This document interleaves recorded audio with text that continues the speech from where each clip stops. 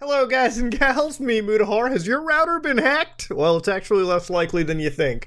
Now, I like making these videos, and before we start off with, I don't really make these videos to fearmonger or do anything. I like to really show you some cool things about the world of cybersecurity, about keeping your information safe, and frankly, if you can learn something new and keep yourself safe moving on day from day, what's the harm? I don't believe in ignorance is bliss. Ignorance just causes dumb things to manifest. So again, stay educated, stay hydrated, code SOG by the way, and have a good time going forward.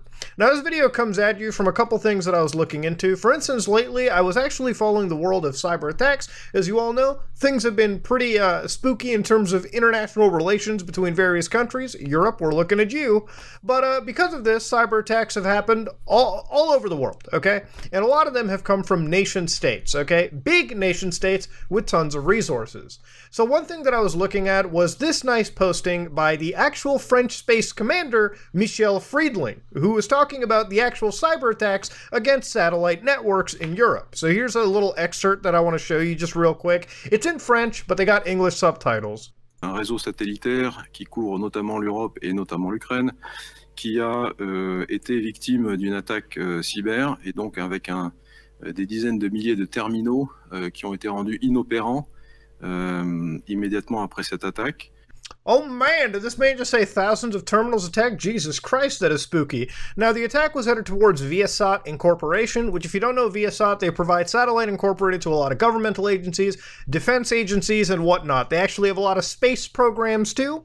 This is a big organization, all right, that deals a lot with satellite infrastructure. So again, the way that the world is connected is through various methods, right? We obviously have undersea cabling, but the internet is not entirely connected in cables. In a lot of ways, we actually have satellite infrastructure. In this case, it was the KSAT satellite, which is a high-throughput telecommunication satellite, which is, of course, owned by Viasat. They provide a lot of broadband internet access to Europe and also parts of the Middle East. So again, this is like the general coverage that they have over here that you can see on the internet.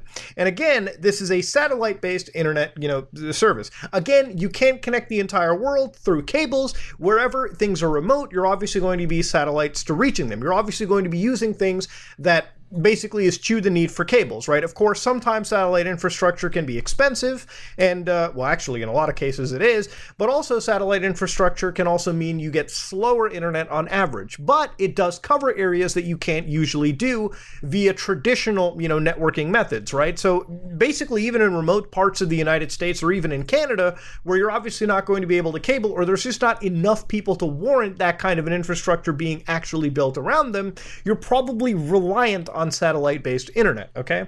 There's a lot of people that sell satellite-based modems. You just plug them in, they get internet from the satellite, and you connect it via Ethernet to your actual system to get the internet from. Simple explanation right there. Now, it seems as though a lot of these things were actually attacked, okay? Somewhere around February 24th, a cyber attack rendered Viasat KSAT modems inoperable in the Ukraine and parts of Europe, okay?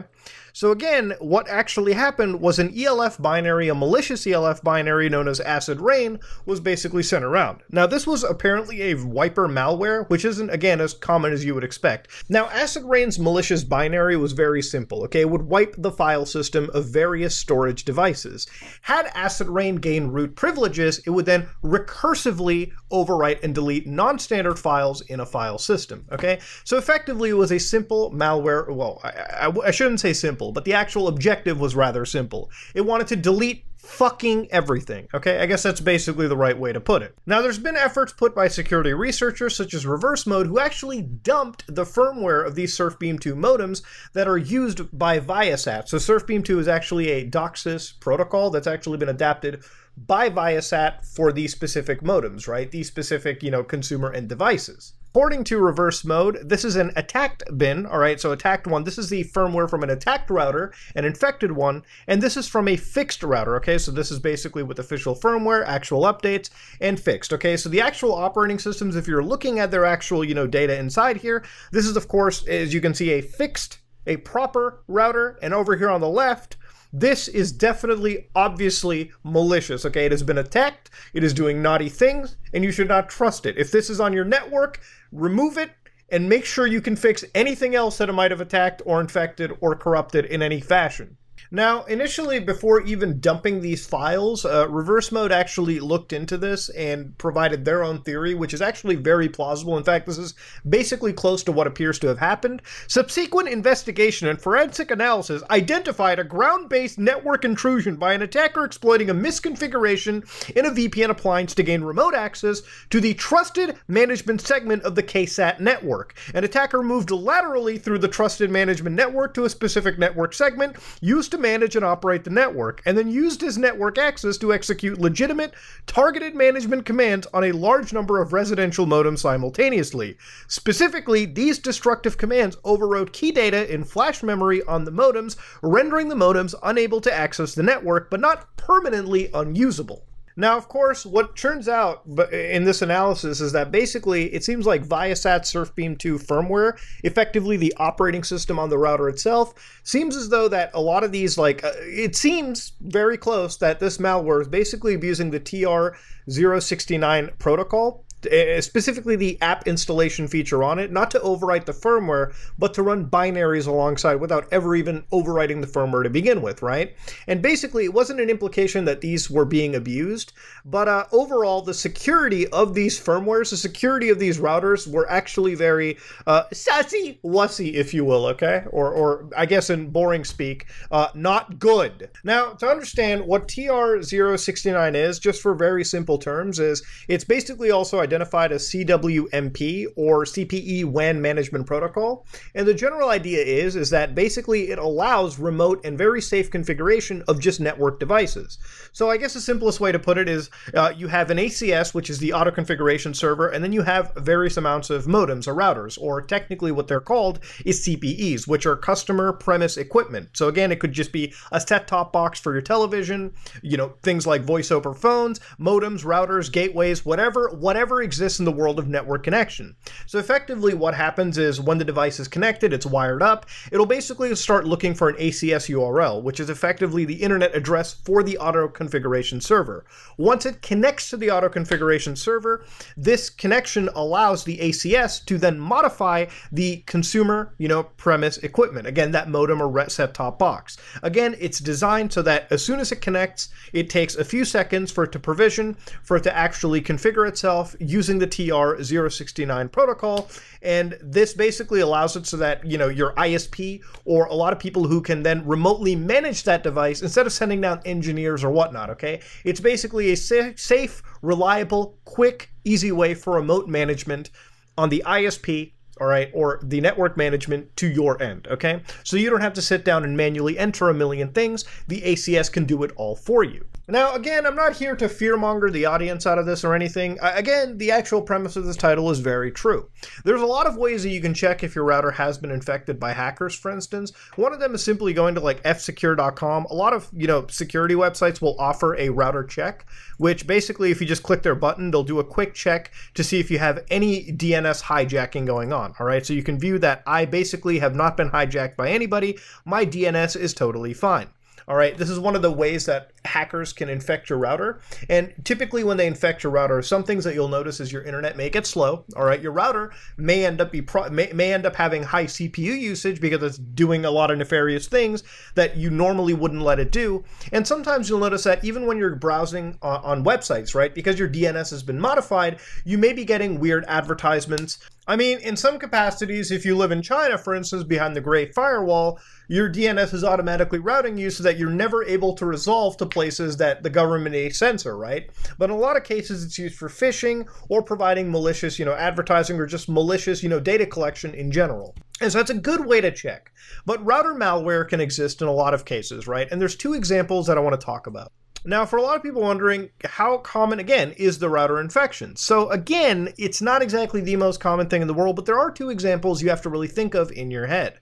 Now, there are examples like the Mirai botnet, which if you don't know what the Mirai botnet was, basically instead of targeting, sort of a lot of higher end devices or secure devices, right, which would take a lot of time and resources, they were targeting IoT devices. Remember, a botnet is effectively a command server talking to hundreds, thousands, hundreds of thousands of devices and relaying simple instructions, right? The larger your botnet is, in scale, the larger your attacks can basically be. So what they were doing were they were targeting IoT devices. So devices like baby monitors, devices like lights, devices that were internet connected, but not necessarily secure. So a lot of these internet IoT devices run on the ARC processor, which are basically embedded processors that run like embedded versions of Linux on it, okay?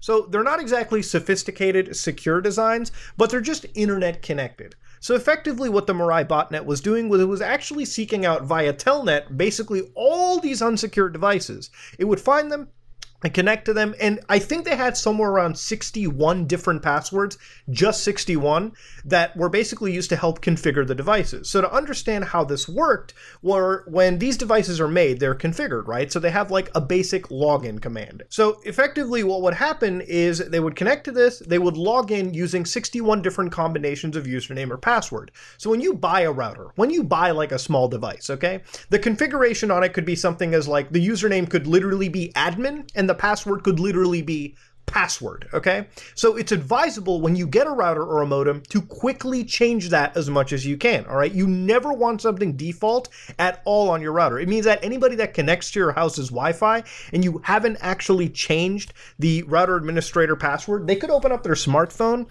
they could connect to your Wi-Fi if you give them the Wi-Fi password and you have no idea what your Wi-Fi is like. They could literally type in the gateway and actually log into your router right there and do a million more malicious things than you would expect. They could even change your Wi-Fi password on you. They could literally look at what's going on in the logs if you're not careful about changing the password on your router devices.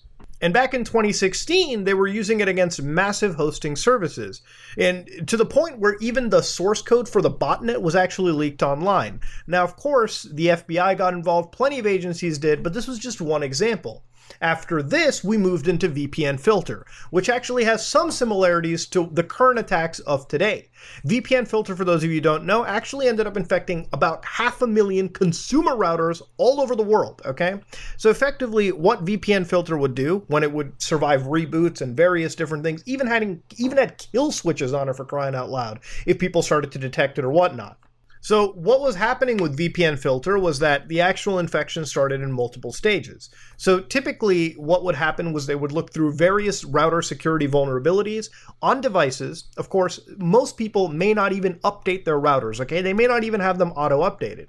They may be running older firmwares on their routers. So effectively what would happen is stage one would jump in, it would involve a worm, it would basically attack the device's cron tab, and at this point, the actual malware could stay on the device even after you reboot it, and it could then reinfect it later on.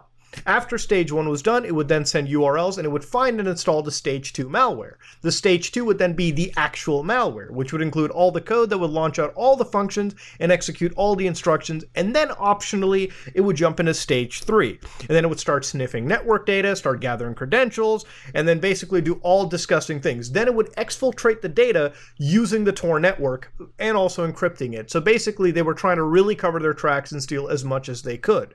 Now, of course, everyone basically involved in the company said that all you have to do is factory reset and whatnot. Now, for a lot of people wondering, how do I know my router is infected? Like I showed you earlier, if you haven't been DNS hijacked, you're probably not actually really infected. But there's a couple things that you should start learning about your router, okay? So I'm going to show you real quick. First things first, you have to figure out what your actual router's IP address is. So I'm on Linux, so I type in ipadder, but if you're on Windows, you open up a terminal and you type in ipconfig.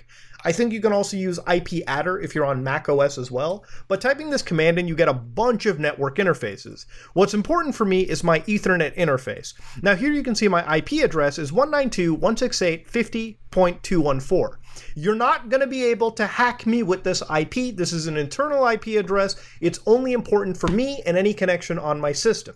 So typically your actual IP address will be like, in that case, since it was 192.168.50, the IP gateway will be 0.1. Okay, it'll be the first node on the entire range. So typically we're going to type in 192.168.50.1, hit enter, and it takes me to my ASUS router. So again, this is a router, not a modem. So to get real Khan Academy on you guys, all right, I'm going to just get Paint real quick. Let me just get a Paint tool. So in a lot of ways, let me make a quick diagram for you on good old GIMP right here.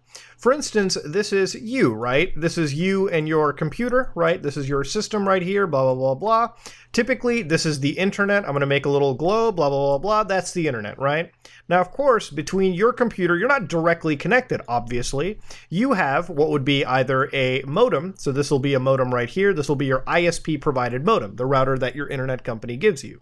A lot of people may choose to have a router behind the ISP, you know, something you'd buy from the store, maybe like a gaming router, or just something that's more higher end than whatever they provide you. Again, these all have their gateway IPs, so remember those in particular. And again, look, I'm making a video for you guys, okay? Don't judge my art skills. I was never good at it, but hey, it is what it is. So again, back to the whole router here. Once you've signed into your actual router and you actually like connected into it, you'll notice that right over here, I got a bunch of options. You may not understand a lot of these options, and it's advisable that you understand things like QoS, things like analyzing your traffic. A lot of routers will have different things to them, right? But what you're really looking for here are things like your system log. You may not know how to read this, but it's a good idea for you to understand specifically on your router if something shady is going on. For instance, around every month, I look through this here and there just to see that nothing shady is happening. No weird connections are going on. Nothing is really outlandish, all right? But the other thing is actually also making sure that your system is updated. A lot of routers will provide you a way to update your actual firmware. Like right up here, mine says firmware version. Again, mine is an Asus router. You may have a different one, and it's advisable you check what your firmware is on that router. Sometimes we'll have an auto firmware upgrade. I typically leave these off, but you can leave them on if you want. I typically leave them off just because I update myself to make sure no shenanigans happen, okay? But then what's really important is the administration section. And a lot of these routers will provide the ability for you to have remote administration. And that's something you always want to leave disabled. It might sound cool, but remotely giving administration tools and connecting them to the internet is exactly how people's routers get hacked in the first place. Never use these features. If you're one of those people that has like a network attached storage, and you're actually using it to like, you know, stream movies outside your internet, like outside your, you know, like local internet. Like let's say you have a Plex server, right? And you want to watch that movie that you may or may not have done. Look, I'm not judging you for doing that, okay? I'm sure that's between you and God. But I don't care. But let's say that you have things like that connected to the internet. You don't want to connect anything with remote administration over the internet. That's just that's literally a fire waiting to happen, okay? Don't do that. Don't let it happen. So if you disable web access from WAN, for instance, you won't be able to use with the Asus router app, Alexa devices, or IFTTT. These are small prices to pay for security. Make sure that these actual settings are applied. I literally, you know, I enabled it and disabled it to show you. But don't give yourself remote connection, okay? Keep that shit local, all right? Come on. You may not have a fancy router, which in a lot of cases, you can actually dig further into your home network. Again, you have to find these IPs for yourself, and you'll have to come across your actual modem, okay, from the actual ISP. And some of these services will be more limited, like they may not allow you to like actually modify or update the firmware, but these are some things that you have to understand going in, okay? You want to make sure any form of remote connection that allows you to remotely connect from the internet to manage your router is disabled. If you want to manage your router, be on site, be at your house, and manage it that way, okay? Because these are basic, simple tips that I'm giving you. There are two great tips. Disable remote management because you don't need it, all right? Especially if you're not actually remote managing, and I know most of you aren't. And make sure those default passwords are changed, okay? Very simple shit, very simple ways. So again, I wanted to really sit down and explain a giant router hack that happened, and I also wanted to raise awareness for something that could happen to you, okay? Look, these things aren't super commonplace, all right? But at the end of the day, they can happen. And when it comes to cybersecurity attacks, sometimes it's always basically us being absolutely surprised by a hack that's happened, okay? You know, we've seen it time and time again with, you know, Log4j and various other attacks. You only ever realize the scope of them until after they've happened. And really the best practice is keeping yourself safe, so when it does happen, you know that you are at least as secure as you can be, okay? You have mitigated as much risk. It does not take much effort to stay on top of this, okay? But once you do, it's a lot of peace of mind, okay? Remember, the data you produce is more valuable than you, unfortunately, in the cyberpunk cyberpunk reality we live in. And there are a lot of people out there vying to get your information specifically for finance reasons, or they're vying to infect your computer for botnet crypto mining reasons. Of course, sometimes it can all be financially motivated. And you don't want to be a pawn, you don't want to be infected. Stay safe, stay on the internet, and that being said, ladies and gentlemen, I got some more videos to make. If you like what you saw, please like, comment, and subscribe. Dislike it if you dislike it. I am out.